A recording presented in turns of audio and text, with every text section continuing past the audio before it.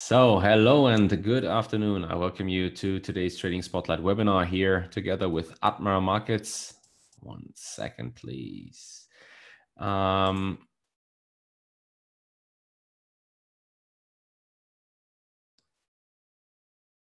Okay, perfect. Yes.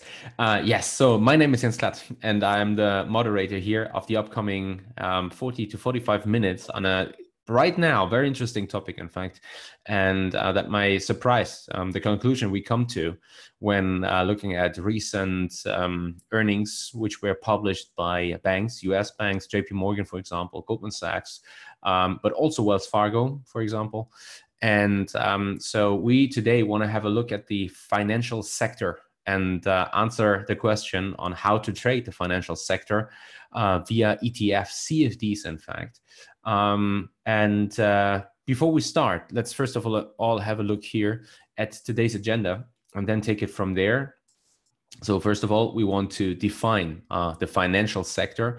I mean, to some extent, it might be self-explaining, and you wonder why it's necessary to define that. But I think to make this whole picture, yeah, round or make it a good starting point, well, we have to define it. And then we want to look at especially European banks, which might be of special interest here. And we want to have a look at the so-called price to book ratio we currently see in the European banking sector. And then we want to answer the question how to trade the European banking sector in general. But not only that, in fact, but we can also adopt the thoughts here from the European banking sector and what I will present to you in the upcoming minutes. We can adopt this to the US banking sector too. So there's also some developments around the delinquencies, for example, and a mortgage sector. There was a push to the highest levels here since, and even above that level of the great financial crisis in 2008. And the developments here are probably of higher interest for the months to come, in fact, in the US in this case. So we can easily adopt what we will present on the European banking sector here to US banks too.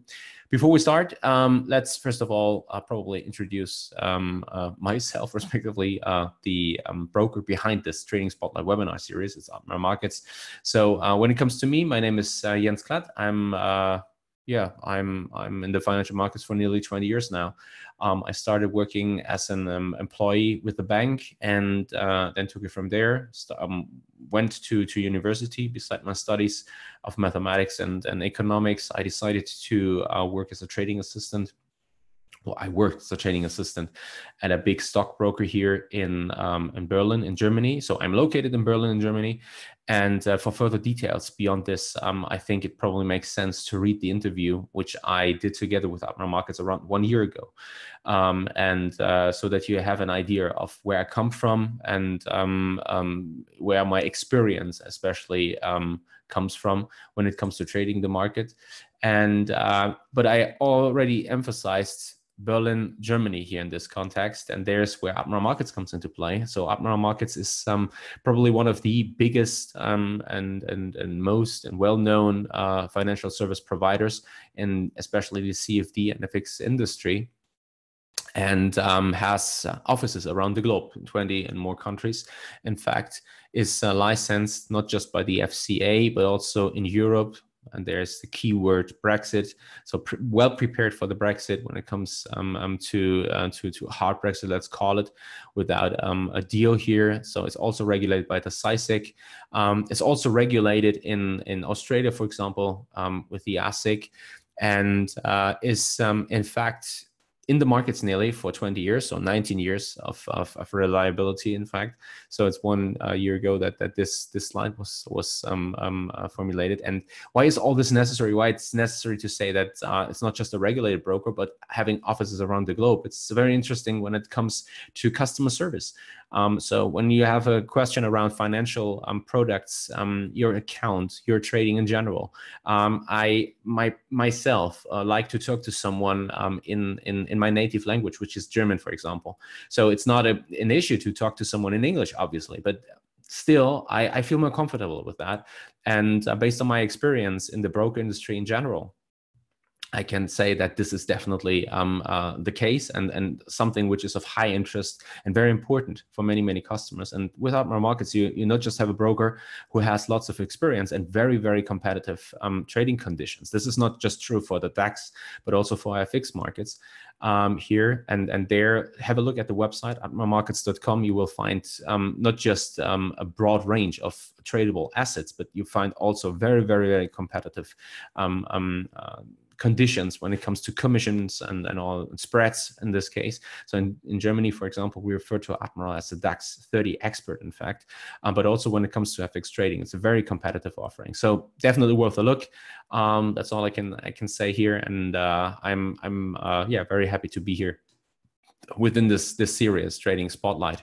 So now let's have a look at the financial sector and start with today's webinar topic and have a look here on what the financial sector is, in fact. So the segment financial sector goes, in fact, way beyond the banking sector, even though it should be clear that the banking sector plays a very, very important role in this context. So when you're looking at ETFs, so-called exchange-traded funds, you probably have listened to a webinar before where we introduced exchange-traded funds. In the US, the so-called XLF, where the F stands for financial, aims to track the US financial sector with allocating funds in the not just banking industry, as I already said, but also insurance, real estate, investment trusts, so-called REITs, capital markets, and diversified financial services, consumer finance, real estate management and development, and thrifts and mortgage finance industry. So especially the latter one, mortgage finance industries, and also here banking both play a very, very important role when it comes to the upcoming minutes here in regards to today's topic, how to trade the financial sector and why probably from a risk reward perspective, short engagements should be favored. There is let's call it equivalent. Probably it's a fair way to put it, even though from a trading volume perspective, XLF is way more actively traded, in fact. But a pendant European ETF, which also tracks the banking sector, is the so-called Lixor Stocks European 600 Banks UCITS ETF. Short, it's BNK. And it tracks the biggest European stock exchanges for banks in Europe, in fact. And in fact, when looking and comparing these two funds with each other, you will see that there's a lack in case of performance from a performance perspective. So it's not only that banks in general, the banking sector, financial industry also failed to take on bullish momentum after the corona lockdown and the turbulence we've seen in markets and this market turmoil and equities being under pressure, and then now seeing this sharp reversal, which was mainly driven by the tech sector, but the banking sector and the financial industry in general lacks this bullish momentum. And one reason will be presented here. It's probably the core reason why this is the case. But before we now have a look at the ETF XLF here and the top 10 holdings and how this looks like, we probably want to first of all have a look here at the website from Admiral Markets. I have already opened it. And I will guide you through the way how you get there, where you find all the information on ETFs here and also CFDs on ETFs in this case for further information then, and also how to find, in this case, BNK. So it's not very easy. So this is probably how can I say that? It's a disadvantage if you have so many products offered that you're not see right from the start the possibilities which are open there. So I mean, most actively traded assets like the DAX or like EURUSD, dollar JPY, you can easily find it by going to atmarmarkets.com. You go to start trading, or respectively here products in this case, and there you have EURUSD, gold, DAX, and all this. But when it comes to more, to some extent exotic, but still very important from an economic perspective, markets and also ETFs like the XLF, but also the BNK when it comes to the European banking sector, then it's not that obvious where to find this. And so this is what I want to guide you through. So you go to products and then you click here on ETFs. Let's probably do this. And I'm already one step after that. So you can see here the contract specifications. And this is the website you get here, and there you can already see it. It's XLF right at the top. This is how you can trade the US financial sector. Since we want to have a look here at the BNK, the European banking sector, we have to dig a little deeper. Just to follow up here on what this is. QQQ is, for example, the NASDAQ 100 ETF.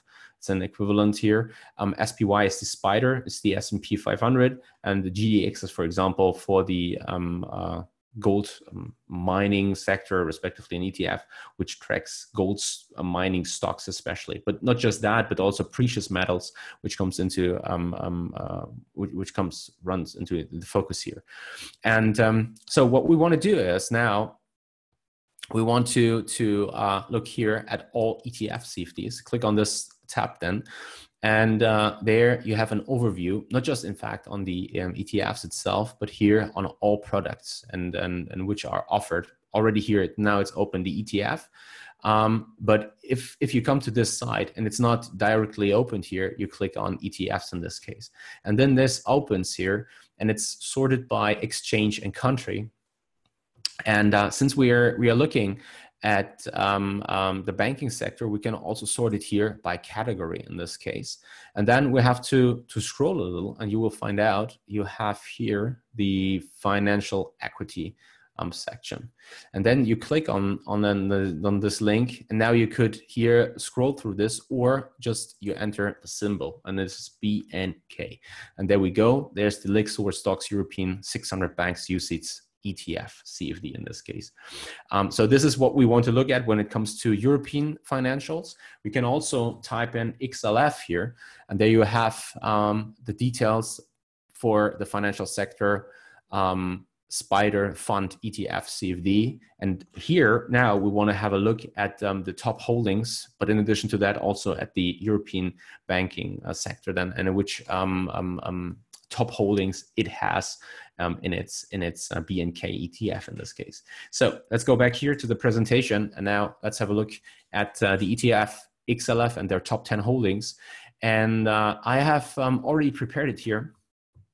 So I did a snapshot on I think it was an external website. I think it was Yahoo Finance, but there's also an ETF.com. I'm not sure. I'm not very sure anymore, but you can easily Google that to get the top 10 holdings here for for an illustration of which titles it includes. And what you can see here is the who's who of the financial sector, let's say.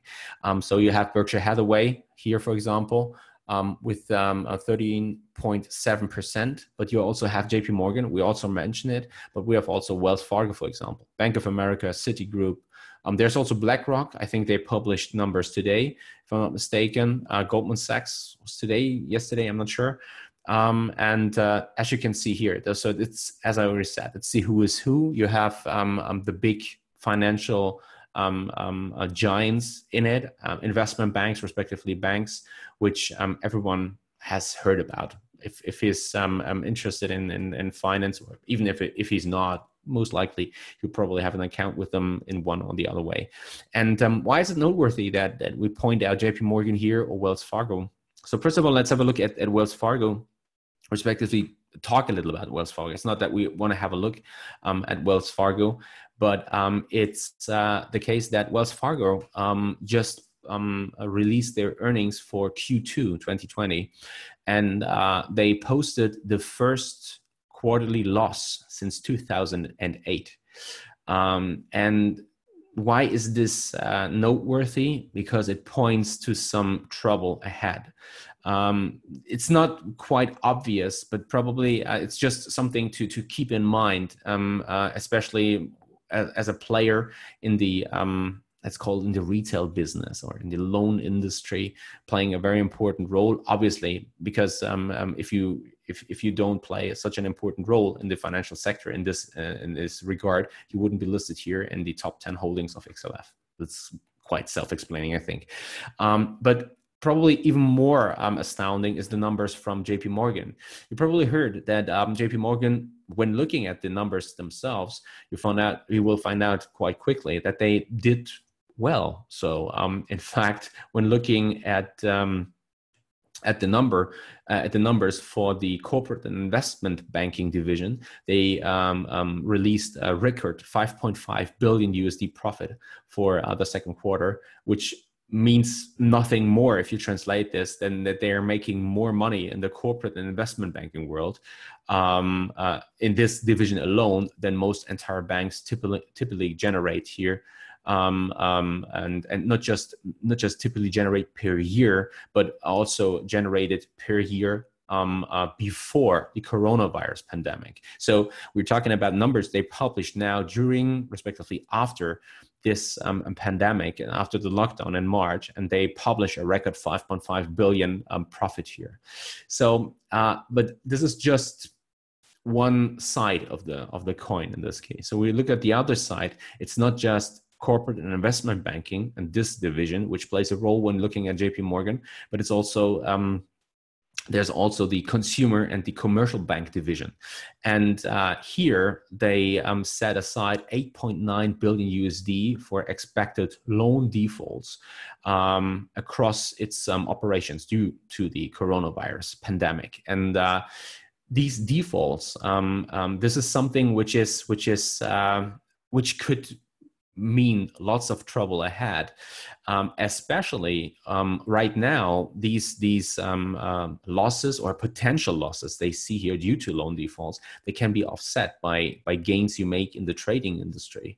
But when looking carefully and read between the lines, you will find out that trading and volatility or revenue you generate when it comes to trading, and here volatility and interest rates, respectively yields, they are strongly positively correlated to each other, which means if volatility is high, as we have seen, then usually you should expect your trading business do well, especially if you're if you're in the middle, and you make money both on both sides of the coin due to elevated trading activity. In fact, so as a broker, if you want, this is when what you profit from. The only problem is that you should expect volatility to, especially if the corona lockdown is overcome and the Fed probably just liquidates away any problems when it comes to liquidity issues, let's say.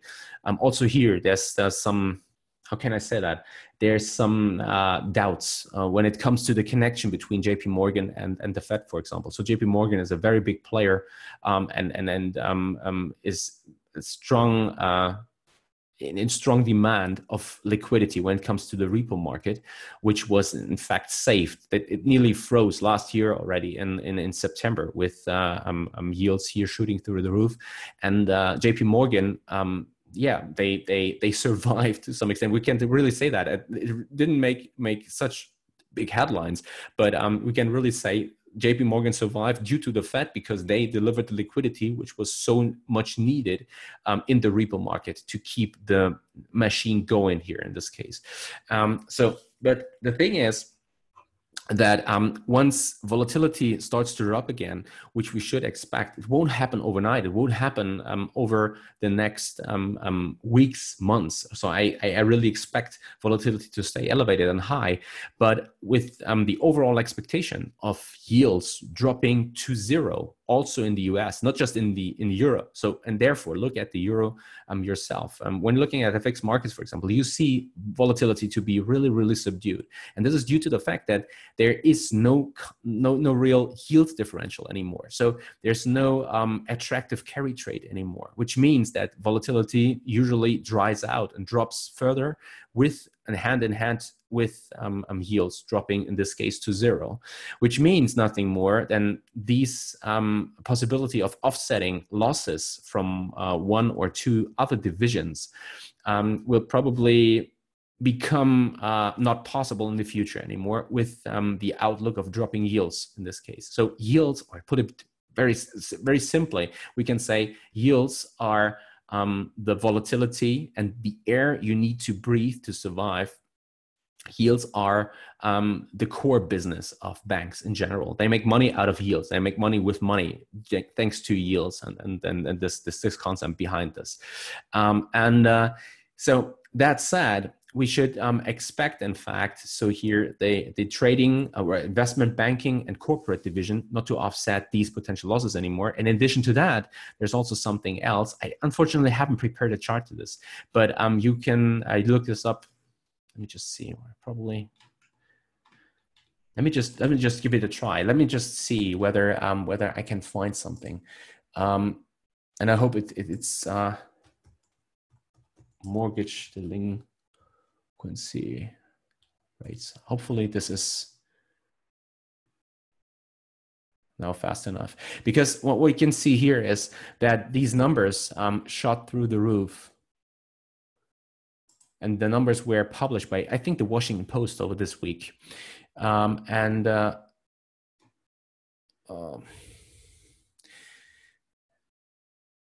not sure. I think this one is for probably good to go. Yeah, I think it worked. Yeah, but yeah, why not? I mean, yeah, why not? So this is the chart, and unfortunately, it does not go back to 2008. But you can believe me that if you go back here, you usually have the same tendency, and there was a short spike on the upside in 2008 during the great financial crisis. And why is this of interest? Well, it means nothing more. So by the way, the numbers I haven't prepared. I should have prepared it because it's based on numbers from CoreLogic, this is the company behind this. And what means nothing more that here there's trouble ahead, because these mortgage delinquencies rising to an all-time high and passing levels in 2008 means nothing more. And by the way, they do not include mortgages that are in forbearance, which leads us to come to the conclusion, when looking carefully at these numbers, that non-performing loans should be expected to rise significantly. And we're not really sure whether these 8.9 billion JP Morgan announced to set aside here for loan defaults will be enough, in fact. So to be honest, I think they won't be enough, which means going hand in hand with potentially dropping revenues in the investment banking and the corporate banking sector, there's probably some serious trouble ahead for JP Morgan here in this context.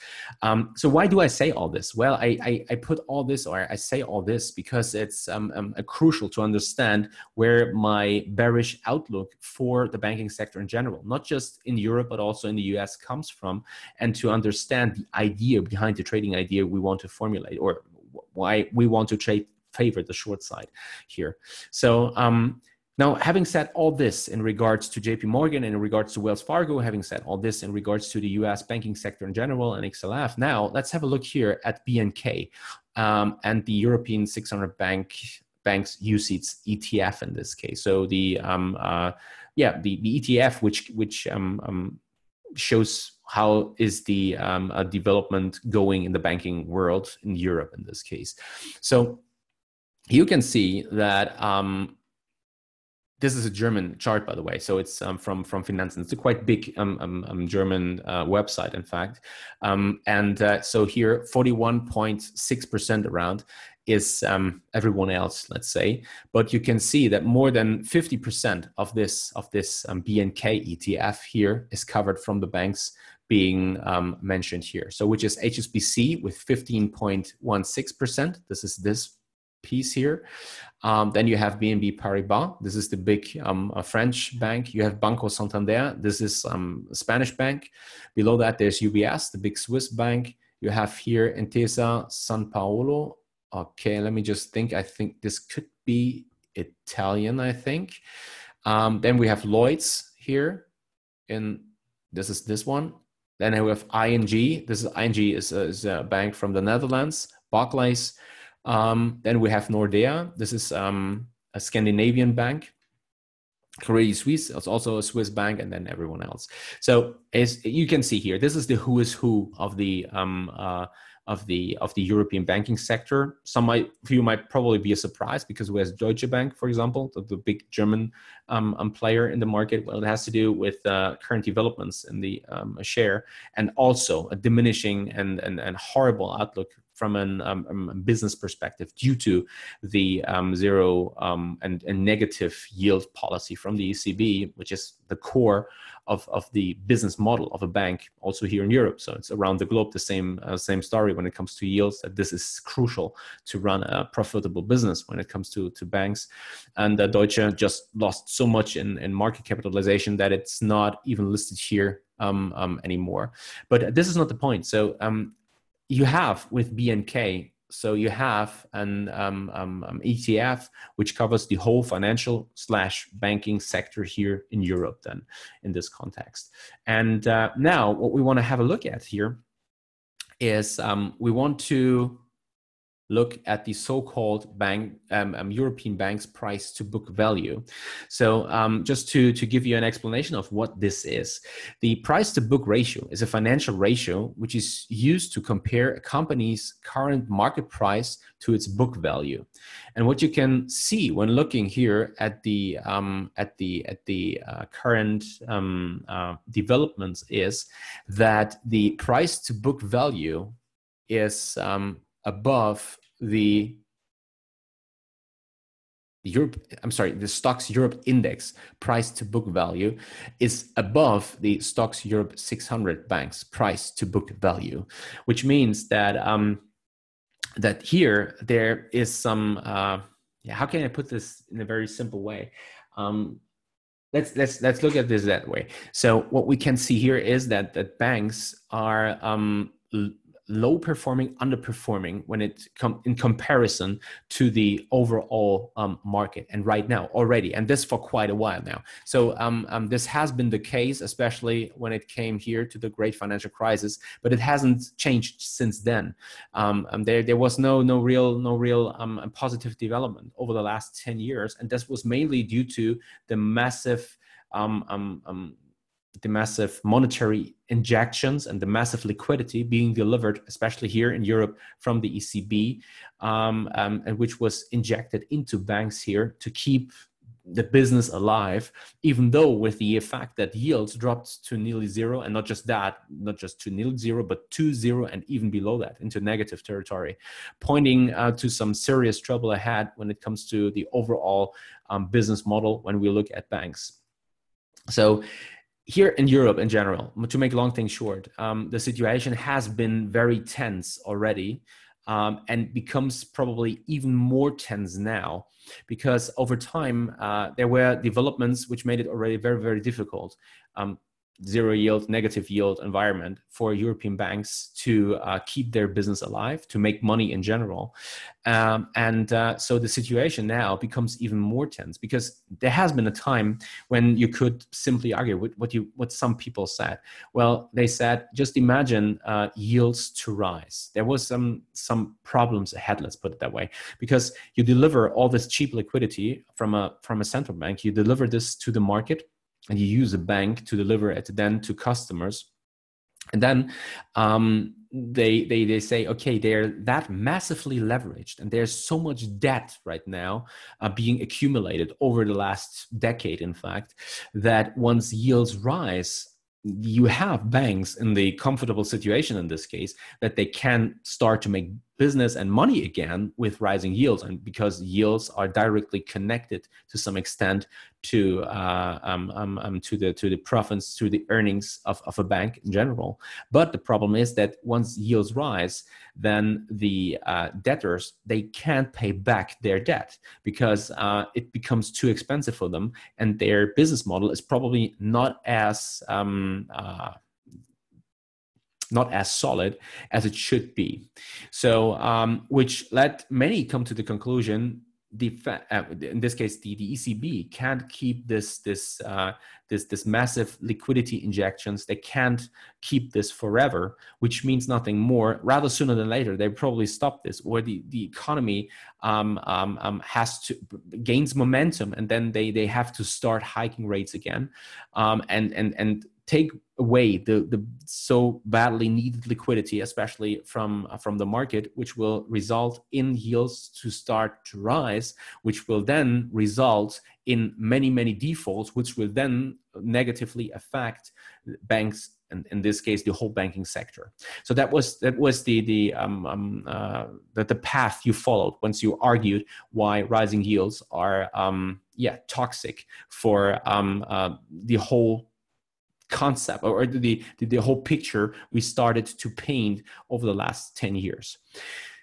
Right now, with the Corona lockdown, now the thing is that you don't need yields to rise, because now there is lots of defaults, in fact, developing here on the whole European economy already due to the Corona lockdown. Just imagine, I mean, it's a very simple example, but just imagine you're highly leveraged and you invested tons of cheap liquidity and money and made lots of debt and loaded on lots of debt here to run your restaurant or your small cafe or whatever.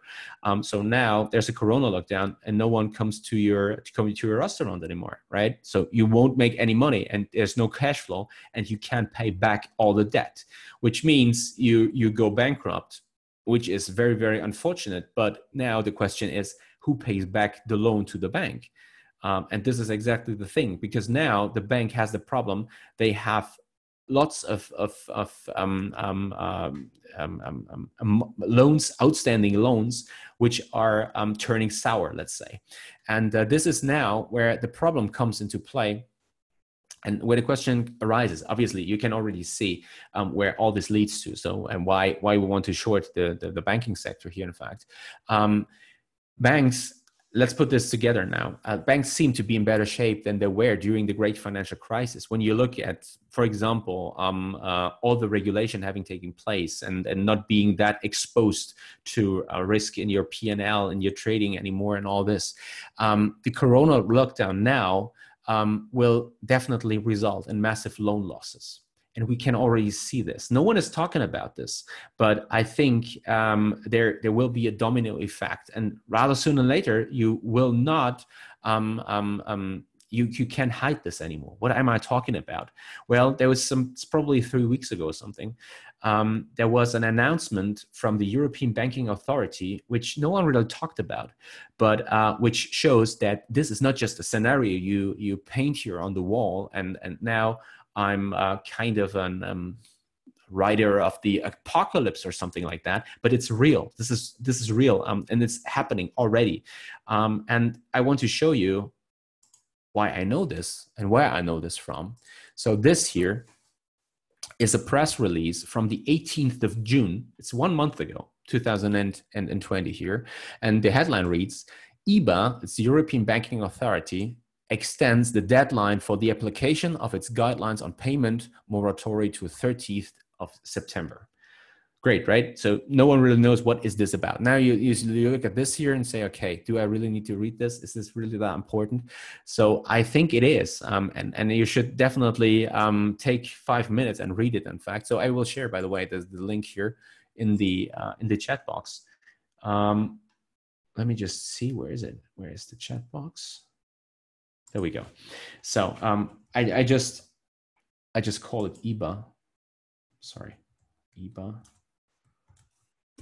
And it reads, the European Banking Authority has decided today to extend the application date of its guidelines on legislative and non-legislative moratoria to 30th of September. With EU economies not yet fully opened, this extension shows the importance of a continued support to the measures taken by banks to extend loans. And this is exactly what it comes down to extend loans in response to the extraordinary nature of the current situation. This extension would ensure that adequate treatment of borrowers is available across the EU, considering that the COVID-19 crisis has been affecting EU countries in a different way and at a different pace. So still, we don't really know what this means. I can translate this very easily because BaFin here in Germany, they take this decision from EBA. So this is German now. They take this decision from EBA and just forward it to their banks. What does it say? What does this decision mean? this extension, what does it mean? It means that banks who know that people who borrowed money from them and will default on their loans, that banks can still say, well, guys, thanks to this decision, they can say it's still of value. This loan, even though we know that the borrower will default on it, and there's no value connected to it anymore because the borrower can't pay back this loan anymore. But they are allowed to say, well, it has a value. And that's why we are not yet insolvent, because we are talking about of billions of euros in this case, which borrowers will default on due to the Corona lockdown. And now the EBA says, well, it might be that you're insolvent, the banks that you're insolvent, but you're allowed to hide your insolvency. In fact, not talk about it. You don't need to put it in your balance, but you can run your business as usual. And we just say, well, nothing happened so far. So this is what happens here. You can hide your insolvency. You're allowed to do that. While if I do this as a one-man company, for example, if I do that on a big scale, let's say, I'd go to jail. Okay. If I do it on a smaller scale, I at least will never be allowed to open a business anymore and pay a heavy fee for doing that, or I have to pay lots of money for having done that. Again, on a big scale, if I do it like a bank as a one-man company, I'd go to jail. Everyone would go to jail, at least here in Germany. Here, the EBA decides, and BaFin echoes that. They decide it's fine. We know you're insolvent. You know you're insolvent, but you need to say you're insolvent. Just run your business as usual, because we go back to normal quite soon, and everything's fine. So, make long thing short. What's written down here is exactly what I'm looking at when I talk about massive loan losses. They already can see the massive loan losses in their books. It's the only thing they don't need to say they are real. It's like having a floating loss in your trading account, for example, and you're it's like the broker now comes to you and says, well, just to let you know, your margin, you're running out of margin. Deposit more, or let's say, well, you don't need to deposit more because you're affected by Corona lockdown. We just extend the position size here, or not the position size, your account balance, and you won't get real margin call, let's say, on your position. And this is exactly what's happening here. So we know that there is already massive losses and losses which already affect banks in a way that they be insolvent under normal market conditions, but they're allowed to hide these losses, in fact, and these defaults in this case. In addition to that, low and zero and negative interest rate and policy from the ECB will likely continue, not just here in Europe, but this will also affect the US, which is one of the reasons why I'm very, very positive for precious metals in this case. So we're not only talking about gold, but probably silver has some outperformance potential here. For further details, by the way, check out the traders blog section on atmarmarkets.com. There's an idea on precious metals in this case. And this will, as we already pointed out here, not just in case of JP Morgan, but also in case of European banks, it will result in further shrinking revenue and income streams.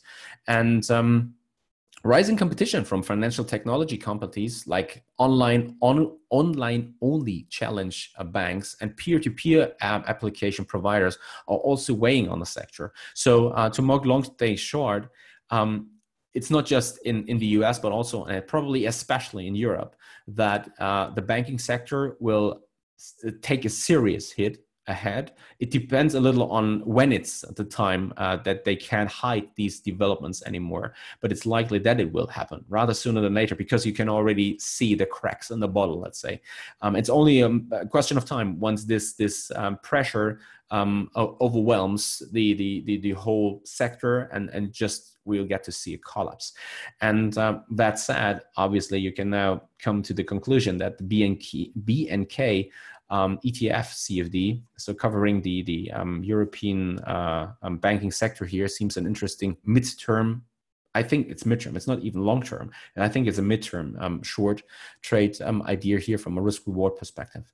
I won't go into details now and formulate a clear setup. I think I probably did enough damage by formulating what I just formulated, but I think now it's the weekend, and you can think about this a little. And probably I echo already your skepticism, which built over time. And now you say, well, this is really something which looks not very, very promising. And given the fact that you can trade whole sectors via ETFs and CFDs in this case from the short side. So we're not talking about the offering. That's also possible.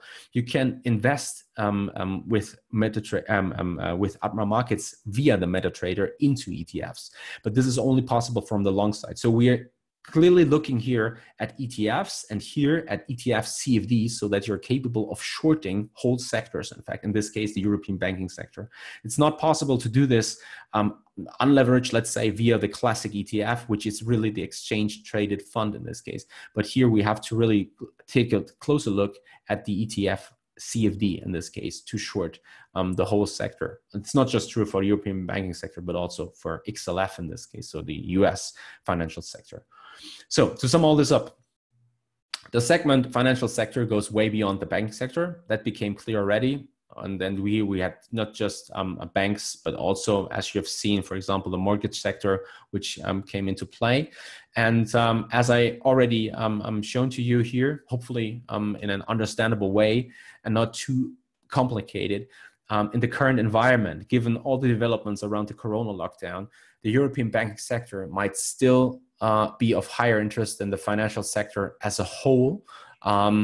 Probably, yeah. I mean, there will be some serious developments here in the whole financial sector in general. That's also true then for XLF in the US and especially. But the European banking sector is probably of special interest in this case. And the lagging recovery here of European banks after the first Corona sell-off, which we've already seen, is already, I think, it might be, but in my opinion, it is really a sign that an attractive BNK ETF CFD short might be around the corner. And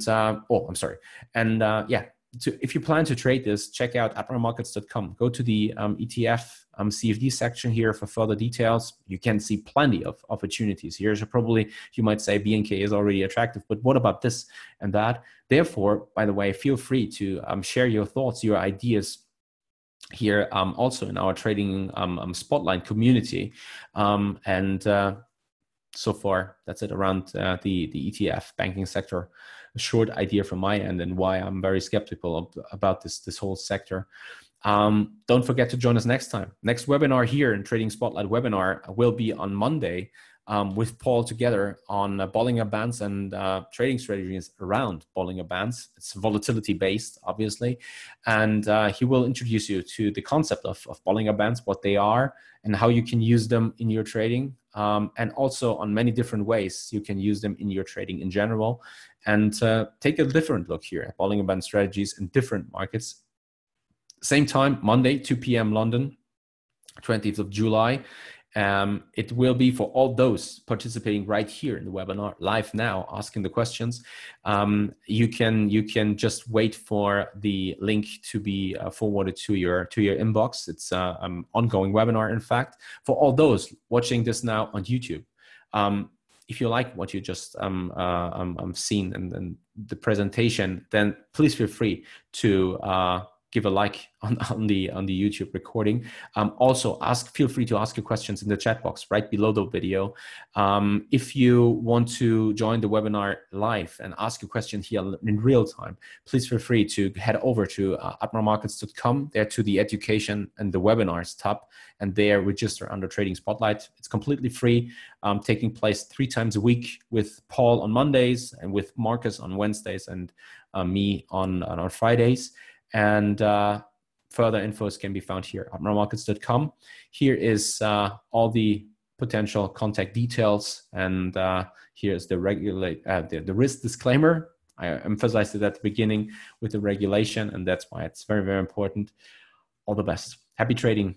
Have a nice weekend. Enjoy yourself. Talk to you again next week on Friday. I look forward to it. See you, and bye-bye.